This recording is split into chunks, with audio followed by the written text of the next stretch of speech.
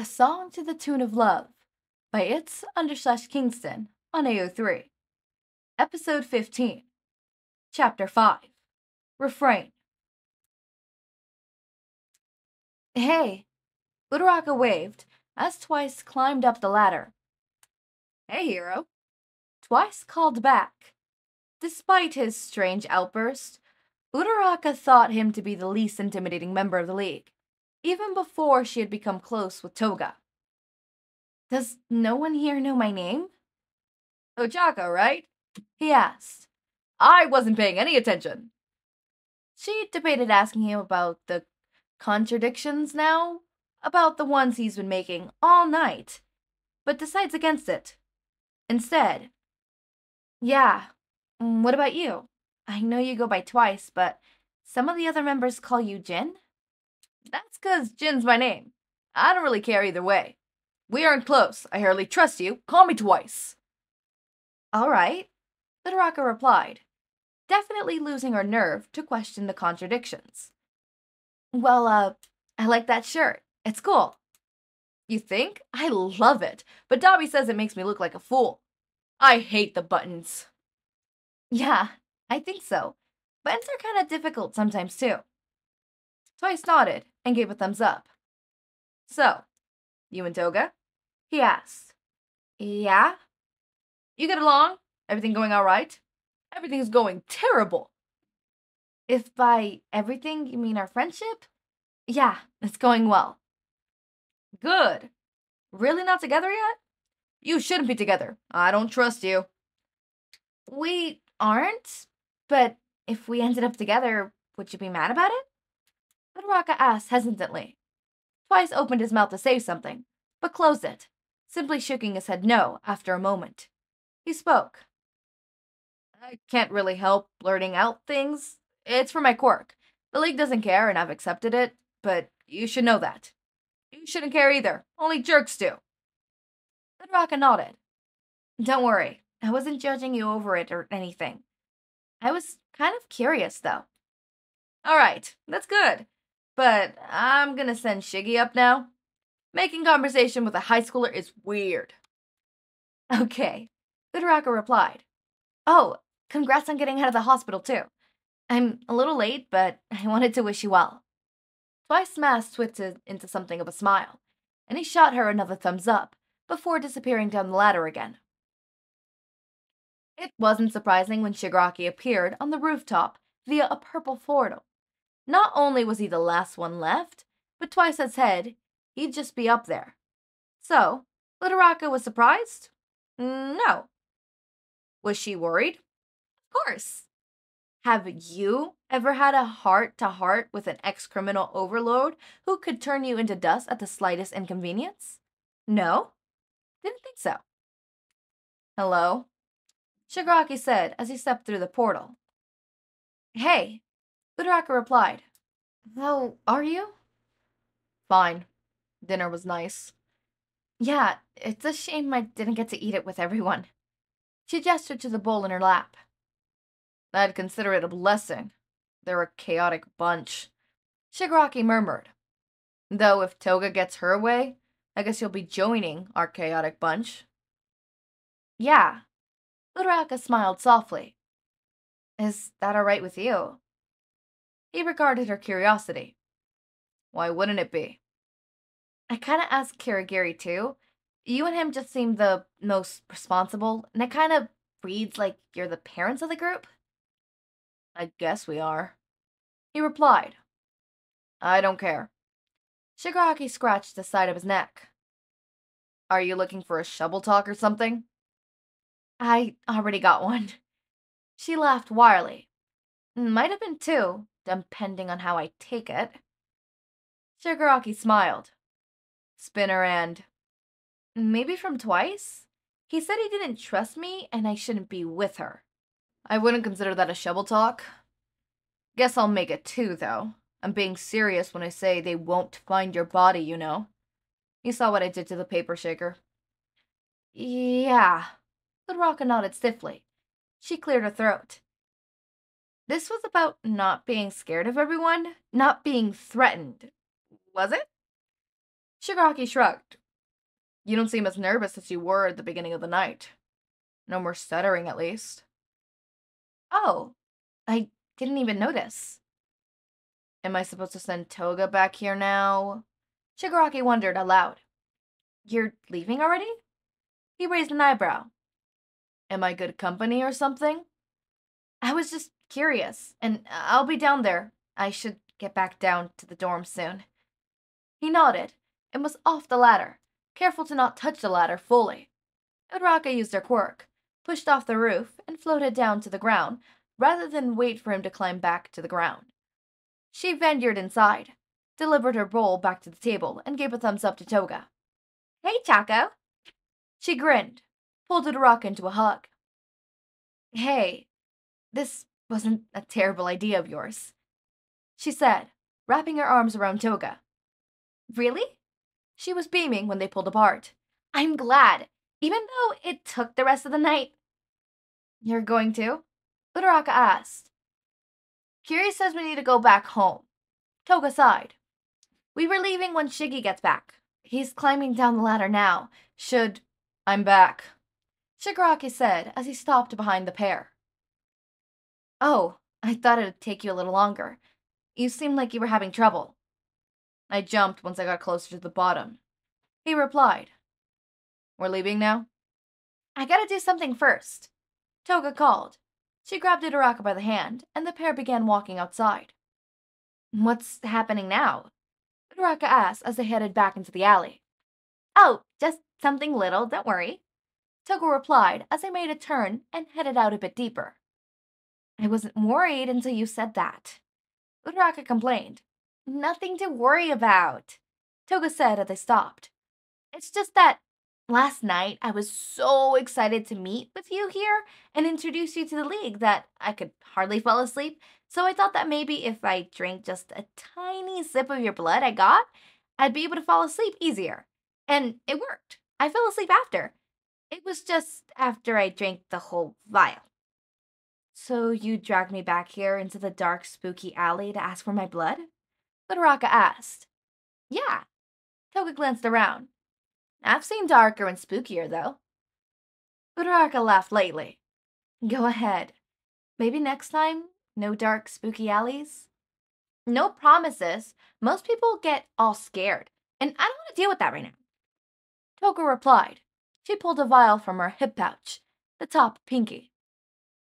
Hey, it wasn't pink last time, Uraraka observed. Nope, I colored coded it. You get pink. Toga grinned. That's actually pretty cute. Uraraka smiled. What colors did everyone else get? I'll tell you in a second, Toga replied. She put a hand on the zipper of Uraraka's jacket. Can I? Oh, yeah. I forgot you need me to take this off. Go for it. When the zipper was pulled down, Uraraka shrugged the jacket off. She felt Toga push the edge of her shirt collar down a bit. Then the prick of teeth. Same as last time. Though it did hurt less. Maybe she was ready this time. The vial was put underneath the new wound, and Toga leaned away. Spinner's got green, and Jin's got gray, and Dabi's got blue, and Shige's got light blue. Compress has orange, but he's still in the hospital. You've got pink, and Kiro would have purple, but he's all mist, no blood. It's kind of hard to get to the body in the middle, too. He's got a body. I thought he was made out of mist. He is, but the body that made him was human. Oh, Uraraka replied. I've almost got the whole rainbow, Toga laughed, bringing the conversation back to something lighter. You're missing red, yellow, and purple, right? Yeah. Hey, you've got a red and yellow classmate. Toga grinned. Jiro and Dinky? Yeah, Toga replied.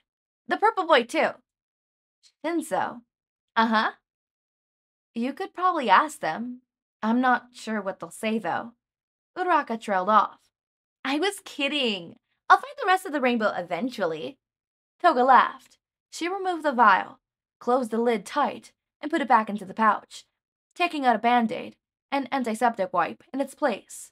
She cleaned the wound and tenderly put the Band-Aid over it and smiled at Uraraka. Thanks.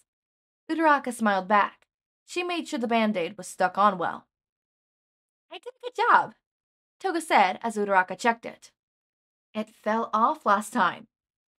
Must have been your weird sleeping habits. Toga shrugged.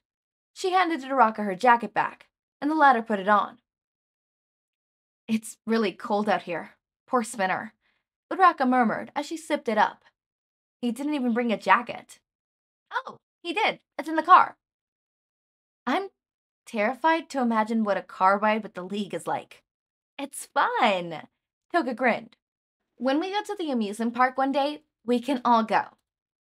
That sounds stressful. She laughed warily. Toga nodded. If you think so, it can just be us. I know how to drive. Well, we can decide then, Uraraka suggested. Yeah. Hey, crazy. Hero, come on, losers. Dabi yelled down the alley. I know you're being weird back there. Shut up, Toga shouted back. You're weird for thinking that. Ugh, just come on. Uraraka laughed. We should probably go. They're waiting on you. One little kiss before I go? Toga pouted. Smiling, Uraraka nodded. Sure. Real quick. Toga grabbed her shoulder, leaned up, and kissed her. It lasted longer than real quick. But Uraraka didn't make a move to push her away. In fact, her arms shaking around Toga's waist seemed to send the opposite message. When they finally pulled away, breathing uneven, Uraraka stepped away deeper into the alley. Before Toga could ask, she split to the side of the alley, returning back to where Toga was. Sorry, Uraraka said semi-awkwardly. All I could taste was copper. Copper? Toga tilted her head to the side. Oh, from the blood. It tastes like copper to you? Yeah. Is it different for you? She asked. Yeah, it kind of tastes like fruit. Fruit? Uraraka stifled a laugh. Toga seemed to notice. Yes, fruit. It's sweet and it tastes different depending on who it is. All I taste is copper. That's what the League says too. Toga groaned. They don't believe me either. No, I believe you, Uraraka said as she started walking towards the others. But that's just a really weird side effect of your quirk. No offense. I don't even know if that's where it's from, Toga exclaimed, following Uraraka. Maybe it's an acquired taste. That's usually when you eat something bad until you get used to it. I don't know if the taste would change from person to person. I'd bet it's because of your quirk. I guess it could be. Toga shrugged. We're back, she called to the League as they approached the end of the alley. Took you long enough, Spinner groaned. They left me and all got into the car. Me, the gecko, and Winter, outside, the warm car. He took off running towards where they parked. Come on, Toga. You too, Hero. We're dropping you off on the way. Oh, Uraraka said. Guess there'll have to be a goodbye kiss when I leave. She shrugged innocently. Makes sense to me. Toga took her hand, and they began walking. And now you get a taste of the long car rides with us. Oh, that's nice. Toga laughed. Glad you're so excited, Chaco. I really am just kinda not. I felt unsure most of the night. Thanks for sticking around anyways, Toga said quietly. She continued in a moment of serious calmness. It means a lot to me. I'm so happy that you're all getting along. Yeah, it's been nice talking to them. The League isn't as scary as I thought. Plenty of threats, though. She giggled. Yeah, but that's just how we are. They aren't targeting you. Seeing as they were all shovel talks, I'm thinking they were. Honking startled the pair, causing them to look towards the car beside them.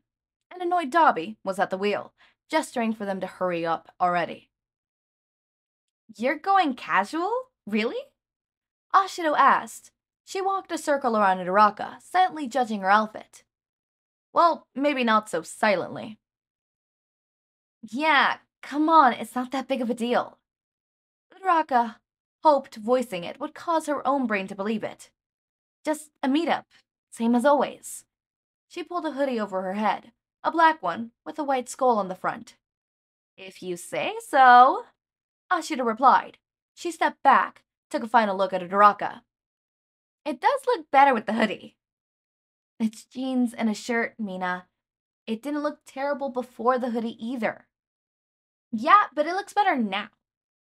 Ashito gave a thumbs up. Now, go get him, Tiger. Uraraka winced. Really? I gotta give you a big send-off. For luck. Now go on, champ. All right. Bye. See you later. Okay. All right. So I have some small notes for this chapter. Small things. Nothing big. But, first of all, I read okay, so, again, I'm, like, almost a week ahead now, so, Kingston, I'm sorry, but I'm finally gonna reply. I mean, I replied to you in the comments, but, that thing about Toga's voice sounding completely different from my own. So, me speaking like this is different, when I switched into Toga's voice. This is Toga's voice. It's very much up here in the nose.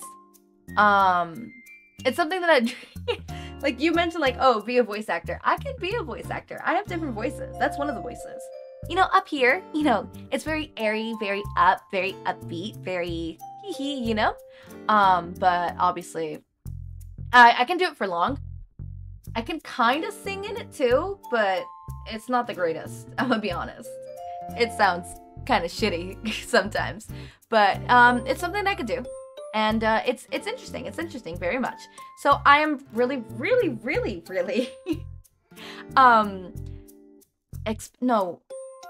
acknowledge? No. I am happy that you mentioned the fact that I could be a voice actor. It's something that I would always love to do. Voice acting is such an interesting thing, and I would just love to do it because I feel like I would be able to portray that. Yeah. So that's something. Onto the actual chapter notes, other than just me geeking out with the author. Chapter notes for this one, I mean, it was pretty simple. It was basic like the other one. I have a feeling that this next outing that Uraraka is going to is going to be the final one where they say like, oh, we're together stuff. Next chapter, which is chapter 6, outro. Ooh, back into the music theme. Unless the other one was also music theme. I don't know. I searched it up, but it wasn't like anything. So, I'm gonna read a random expert. With a laugh, Uraraka did as asked, dropped her chick bag and pack of Pocky into a handheld basket. You want me to carry it? Pocky? God, I wish you could see my face, but I just turned and like looked and smirked, right? Because Pocky? I did it again! You guys can't see my face. Okay, just imagine me looking and like having that knowing look. Just, yeah. You get the vision. You get the vision! You understand me. You understand me. Okay, hold up. I need to check my email. Have you sent it to me? I need to know, my dude. Because what do you mean you haven't been... I need to know. No, Patreon, shut up. I'm not gonna do Patreon anytime soon. But, which is the thing. I'm not gonna do Patreon anytime soon. And, remember how I told you the list of, like, I would do the 4th series and the one-shots and the revamped and all that stuff? I might be changing the order of that, but do know that once I'm 2 weeks ahead, I will start something. So that 2 weeks ahead, then 3 weeks ahead, then 4th thing, I will start. And all of those will come, it's just different orders, depending on which one I think would be more plausible to do. Because I'm now thinking that, doing the 4th series and then doing fanfiction clubs, so switching it from a fanfiction related thing to a fanfiction-esque related thing, you know, switching it up like that. With obviously, reaction videos being the last one, and then the Nothing podcast being the second to last. Those will not change. But the orders of other stuff will change. The 4th series probably won't change either. I think I'll keep it as, once I get 2 weeks, the 4th series will come in. But the other things might switch around a little bit. Like the one-shots, I think I might need a little more time with those. And this is hopefully going to start. I'm going to start posting 5 videos a day. Hopefully soon. Hopefully soon. Fingers crossed it happens by the end of this year. By the beginning of December, having already have that schedule. And being well, according to my notes, I want to be at least 2 months ahead of all my schedule, which, again, 2 months ahead is immense. I could take a week break in that and be okay. I'm never gonna take a week break unless I'm sick or something, but that is immense. Being 2 months ahead allows me to take a week break. It allows me to take a month break and still be good with videos. Obviously, I'm never gonna do a month break. That is a little too much because it'll be like a lot of catching up to do. But I think the longest break I'm probably ever gonna allow myself to take is 2 weeks. Unless summertime comes around and I wanna go somewhere. But in instances like that where it's longer than that, what I might do is I might end up having periods where, let's say, for example, I want to take a 2-month break for gay reasons. Yeah, gay reasons, right? I would space out the days that I don't post so that you guys still get videos, but it's not every day, it's every other day. So so when I come back from the 2-month thingy, I still have technically 2 months of videos worth, and it will be like that. So you'll have 4 months of just every other day instead of every day posting and stuff like that. Apart from only the series are going to be like that. I don't know. I have to think about that. I'm never going to take that long of a break, and if I do plan on taking that long of a break, I'll probably plan in advance ahead. So like I'll have that long of a break, but I'll also be, instead of being 2 months ahead when that happens, I'll probably be 4 months ahead when that happens, so that I could take those 2 months and come back with still 2 months ahead of time, right? Or at least 1 month ahead of time, right? So stuff like that, where I most likely will never be where I have 2-month break. The only instance where I could think where it would be a 2-month break is when I go over to visit my partner.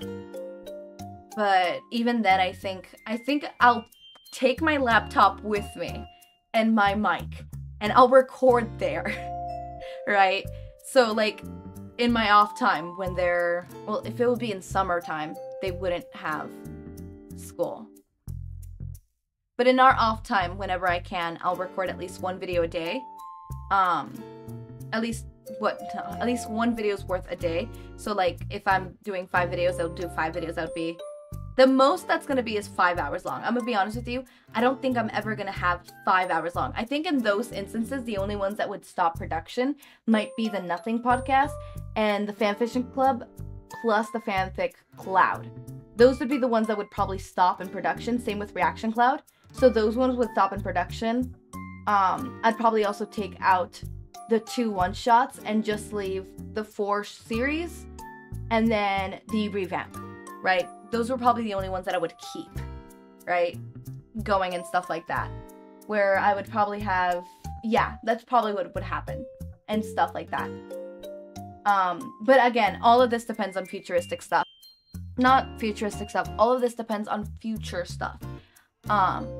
Sorry, I'm ranting. I always rant in these. God damn it.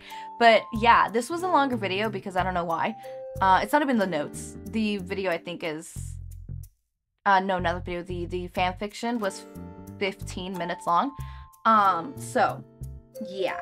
15 minutes and 30 seconds long. So, well, 31 if you want to be fucking precise. But, no, yeah. That one was longer. I mean, it would be weird to cut it off at 6 minutes and 6 minutes. So, it makes sense. It would be 6 minutes and 6 minutes. The half of 15 would be 6.5, right?